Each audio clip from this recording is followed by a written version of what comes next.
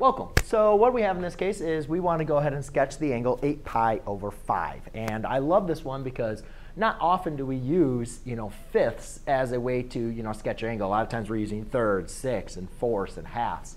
But fifth is going to cause a little bit of a problem, but we're going to be able to get through it. And again, I'm going to sketch, so you're going to have to deal with my kind of sketching here on the graph. So we want to sketch this in standard form. So we know that our initial side is going to be right here on our x-axis, and it's positive. So we're going to be rotating it counterclockwise.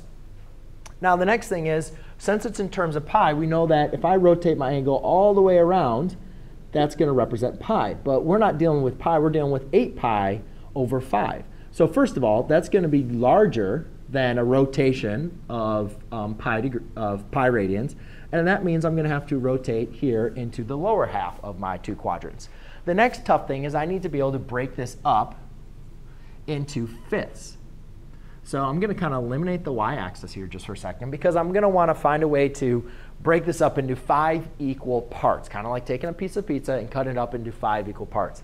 And I'm not really too sure on the best way to be able to break it up into 5 equal parts. I'll just kind of estimate here. So I guess if you